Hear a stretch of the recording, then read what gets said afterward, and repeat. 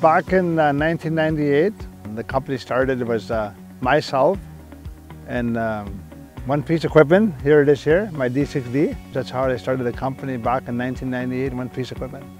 I met my wife in 2002. She joined me.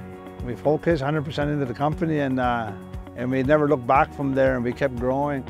We always say, especially the first few years of business, there are a few people who really got us by the first few years, and Finning, we say, was one of those organizations that we were able to sit down with. Sometimes we couldn't pay the monthly bill in full, whether that be a rental piece of equipment or a leased piece of equipment. So we'd sit down with our rep and we'd say, okay, the next 3 months looks like this. What can we do together? And there was always a collaboration on, you know, Finning's going to get behind you, Bouchier. Ultimately, we're invested in your success. I mean, today we're up to around 400 piece of equipment. 1,100 employees, about 170 million a year in sales. This is where we're at today.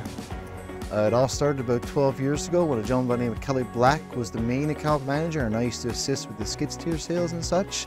And then when he retired, he passed the torch over to me, and I was fortunate enough to take on a customer that had built a strong relationship with Finning in the past. When Travis came in, Travis had my list of customers and was selling small skid steer loaders, and so Travis got to learn the customers before he took over my place.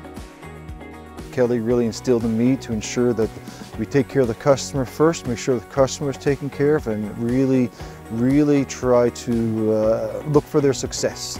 Our success, it depends on their success. Finning is very, very good to us. I mean, amazing. And very, very good salesmen we've been dealing with in the last 25 years in this business. I try to be the source of any information they require on heavy equipment in general, not necessarily just for sales. If they want advice, if they have questions, if they want specific information on a piece of equipment for them, whatever they need realistically.